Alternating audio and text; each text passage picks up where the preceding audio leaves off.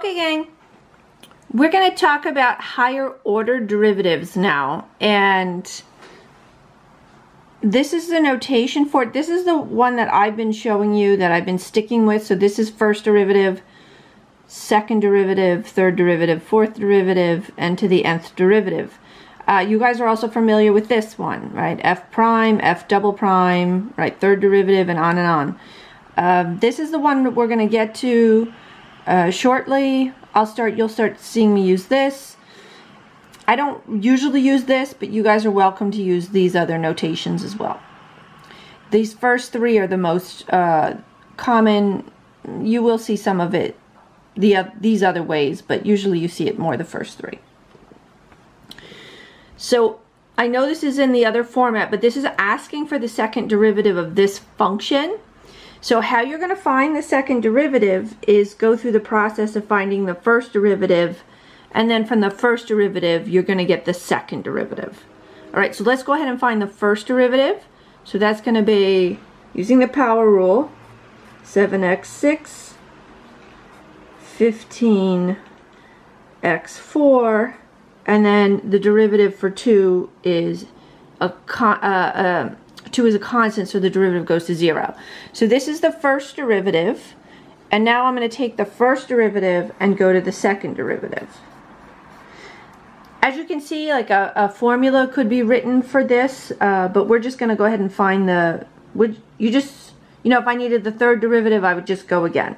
Alright, so here we go, second derivative, so power rule. Power rule again. Let's see, what's that going to be? 60x to the third. And that's it. That's the second derivative. Let me see if I can dig up something here for you guys. Ooh, yes. I've got something. Now, do I have a piece of paper? I do. Okay. So I want you guys to find the second derivative of this function.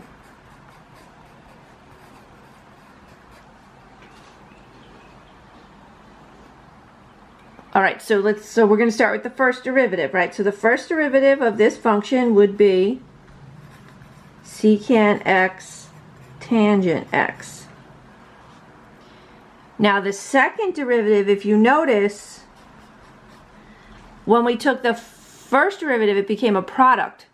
So now for me to take the second derivative, what rule do I have to use? Good, I have to use a product rule, because now I've moved. Now what I'm trying to take the derivative of is a product. Oh, I'm calling this f. I hope this doesn't confuse anybody. This is your f, this is your g, but I'm trying to stay away from that so I don't confuse you with the rule. All right, let me call this guy h. I don't want you guys to get caught on the little details that can get confusing here. All right, let's just call it h so nobody confuses f with f. All right, so now we're going to use a product rule here. So if you remember, the rule is it's the first times the derivative of the second. So the first part here, secant x, times the derivative of the second part. I'll get my little pen so you know when I'm taking the derivative. Derivative of the second part. Now derivative of tangent is secant squared x. Alright, that's the derivative of tangent. That's g prime. Alright, now we do the opposite. We're going to add. Product rules add. Quotient rules subtraction. Now we're going to do the opposite of that. So now we take the second guy, leave the second guy alone, leave g alone, and we're going to take the derivative of f. So now the derivative of f, derivative of secant, is secant x tan x. Alright, so I'm doing the product rule here. That's why this is just like gotten huge. So the derivative is over. The huge excitement is over. But let's format it so that it looks pretty. Alright, so here we go. Secant times secant squared is secant cubed of x. And this times this is secant x tangent squared of x. Now I realized that I should point out something just to make sure we're all on the same page. And yes, we could do another step there. But you have to make sure you understand what I'm writing. And I'll probably stress this again later on in the course, because this is a concept I notice confuses students. Secant cubed of x means, what it means is that you have 3 secants. You have secant x, secant x, secant x, okay? Secant cubed x means that you have 3 of those trig functions, okay? Which is not equal. You got to really watch. Math is real particular. You got to watch that you do not say this. What do you think this means? Because the 3 now is on the x. It's not on the trig. So this means, which is not equal to this, you have 1 secant with 3 x's inside of it. All right? So when the 3 is on the trig, it means you have 3 trigs.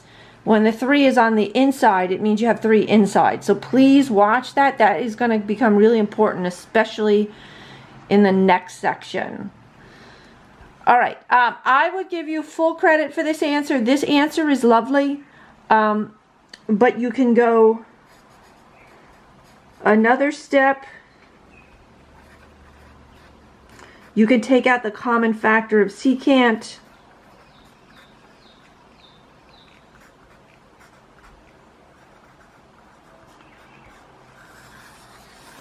So I'm going to leave it there, but if your brain is like, wait, Professor Whelan, you can go another step. You're absolutely right.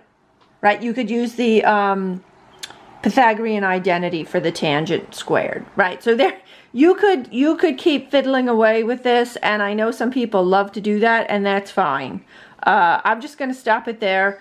So let me see. I probably will just do one more video after this. I just want to maybe grab like a... where you have to sort of rewrite the function before you take the derivative, and the algebra is difficult. Okay, so I think one more video here and then we've got it. All right, catch you, gang. Hope you're enjoying it. Catch you. Bye-bye.